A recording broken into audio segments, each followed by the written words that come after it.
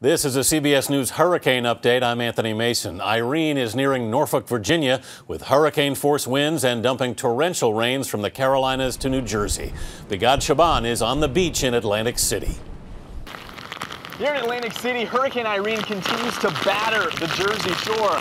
Much of this beach has now been overtaken by the ocean as it continues to push forward, even topping the sand dune here. It's actually bringing with it part of this wooden path leading to the sand. The winds are picking up, and overnight they're expected to top 75 miles an hour.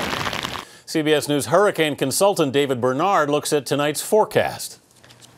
The latest on Hurricane Irene puts it 285 miles south-southwest of New York City, moving to the north-northeast at 16. There is a great potential for rainfall through tomorrow into tomorrow night. The yellow areas along the I-95 corridor could see anywhere from 6 to 12 inches of rain.